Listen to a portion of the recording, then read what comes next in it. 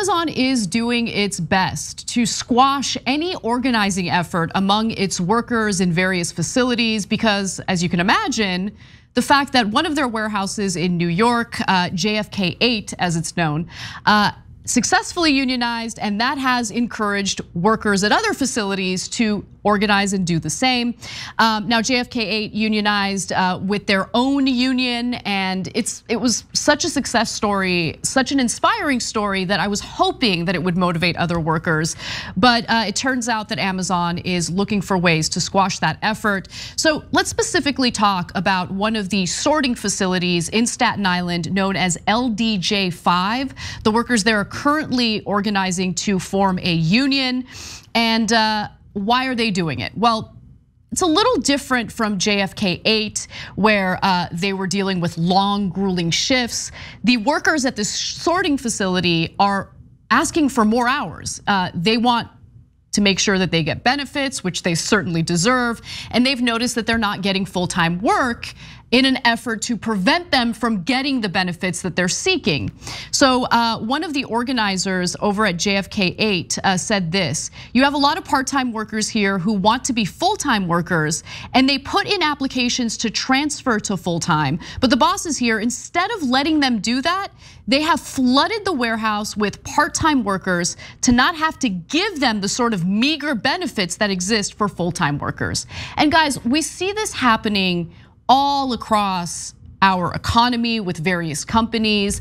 They'll schedule their workers to work just the right amount of hours so they don't trigger any type of regulation that indicates that they would have to provide benefits for these workers. Now, LDJ5 employees also want voluntary extra time and 20-minute breaks up from 15-minute breaks, which, listen, the fact that they have to fight so aggressively for an additional 5 minutes to take a break tells you everything you need to know about the importance of organizing your workplace to ensure that workers have some power over their working conditions and the decisions that are made about those working conditions. But Amazon, of course, is trying to fight them tooth and nail. The company has clamped down on union activity in recent days at LDJ5 by repeatedly dismantling a pro-union banner in the break room, disciplining a leader of the unionization effort at LDJ5 for her organizing activity on the warehouse floor, and also confiscating pro-union literature. Very similar to what we saw at other Amazon facilities. Amazon has also continued to hold, this shouldn't shock you, daily mandatory anti-union meetings and one-on-ones at LDJ5. And ALU organizers say that the company has hired anti-union consultants, which is a favorite tactic with these major corporations, who typically work as independent contractors, as full-time employees with blue badges that allow them to blend in better with workers in the warehouse. So they've got some moles running around, right? Individuals that are posing as workers. By the way, the anti-union consultants who are, third-party contractors getting full-time work to crush the unionizing effort tells you everything you need to know about what the executives over at Amazon are prioritizing. In fact, one worker at this sorting facility said this: "All these union busters that were there to union bust 8,000 workers at JFK 8 have walked across the street and are in our little building of 1,600 people. They're really fighting us, and they're playing really dirty." Now, Amazon has spent a whopping $4.3 million on their union busting efforts in 2021 alone. And so a 2020 analysis by the Economic Policy Institute found that only a few employers have spent more than $1 million on anti-union consultants, and it's typically taken several years to rack up such a bill. Any spending in the hundreds of thousands of dollars is on the high end. None of the companies in EPI's analysis came close to spending as much as Amazon has in such a short period of time. And their tactics are incredibly gross. For instance, Amazon has planned an internal messaging app, we've talked about this on the show before, that would block workers from using words or phrases like union, pay raises, living wage, or representation. And that's according to documents that were leaked to The Intercept. This was a story that was originally reported by Ken Klippenstein over at The Intercept. Also, Amazon's desperate union busting sometimes ends up having the opposite effect, which I love to see. I love to see it backfire. For instance, one of the workers, Louis Leon is the reporter over at Labor Notes that reported about Kathleen Cole. She got involved with the unionization effort at LDJ5 after she was compelled to attend a captive audience meeting. She's quoted as saying, "To be honest with you, if they were fair and neutral in these meetings, I probably never would have gotten involved." So, God, I'd love to see that effect. But I also want to talk a little bit about where the public is when it comes to unionizing. And when I say the public, I'm not just talking about workers at Amazon. I'm talking about Americans in general, all these different demographics, all these different political ideologies. Where do they stand on organizing your workplace, unionizing your workplace? Well, let's take a look at this graphic. I love to see it. This is from More Perfect Union. They find that 75% of Americans say Amazon workers need a union. Love to see it. 75% of recent Amazon customers, by the way, would like to see the workers unionize. And when you look at this number, Americans between the ages of 18 to 34, it tells you something really important about where the American mindset is right now. 83% of Americans between the ages of 18 to 34 support the unionization effort, okay? 80% of Americans between the ages of 35 to 49, and even 71% of Trump voters between the ages of 18 to 34. I wanna absorb that a little more, because it's really, really important to understand why we're seeing the right wing use a lot of this populist rhetoric, and it's important to understand that it's all BS.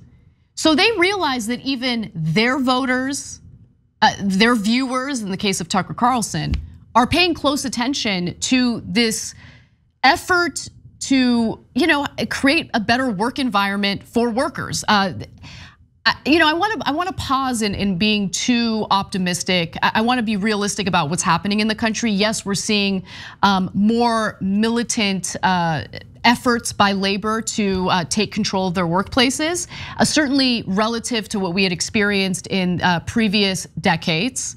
Okay, but fact of the matter is, unions represent such a tiny, tiny amount of the workforce here in the United States. So we want to be real about that. However, there's a lot more attention being paid to these efforts now than we've seen in the past several decades.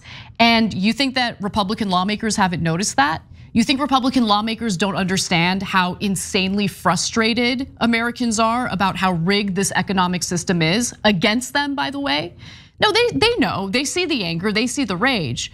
But at the end of the day, while they might pay lip service to these frustrations, are they ever willing to do anything about it? You think they're interested in regulating corporations so they're not abusing their workers? Of course they're not. You think they're in favor of workers unionizing? You think they're in favor of a policy like the PRO Act that would provide worker protection, so as they're attempting to unionize, they're not retaliated against from their employers? They're not in favor of those kinds of bills.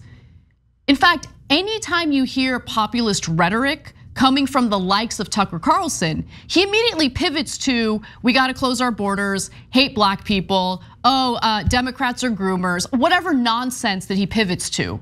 It's usually some culture war narrative that he wants to engage in. But it's never really about empowering workers. At the end of the day, what labor militancy is about is power. Power in your workplace, power over your own life, power over what you get paid and the wages that you make. And I haven't seen any Republican genuinely fight on behalf of workers who want those things. Now, to be clear, there are a lot of corporate Democrats running around who like to talk the talk when they're campaigning, but they also just like to pay lip service without carrying out the fight necessary to enact the laws that workers need for that added protection if they're looking to unionize or organize their workplace.